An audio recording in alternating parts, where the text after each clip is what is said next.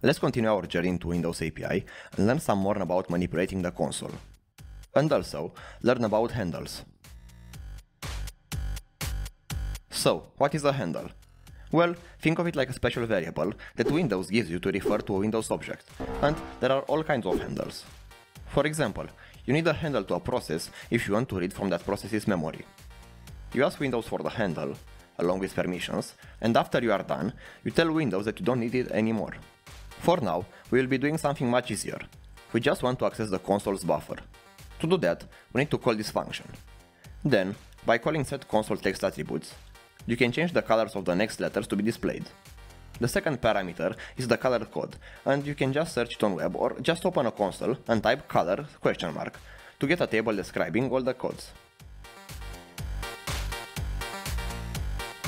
Before we move on, I'll just mention that these are the lines that you need in order to open a console when using WinMain. This is nice because now you can choose if you want a console or not programmatically. Now, I hope you did the homework from the last video, because now we will learn some new things to improve on it. So, systemcls seems to be quite slow.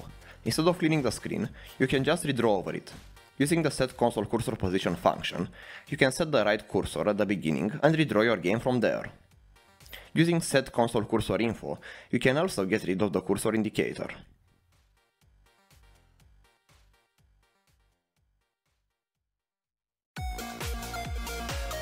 The result looks like this, and your first homework is to add these improvements to the game you made in the last tutorial.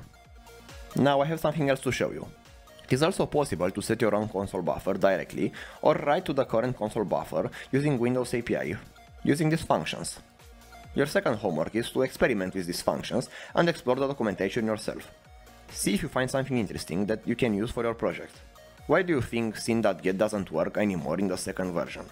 And by the way, I'm expecting you to glance at the documentation for all of the functions that I show you. And you are doing that, aren't you? Also, if you are brave enough, you could try to implement your own printf function. I think that could be a great exercise. Okay, in the next video, I will talk about errors, so don't forget to subscribe if you don't want to miss that out. And also consider becoming a member of my channel if you want to support me. And you will also get to see this tutorial series a little earlier if you do that. See you in the next one.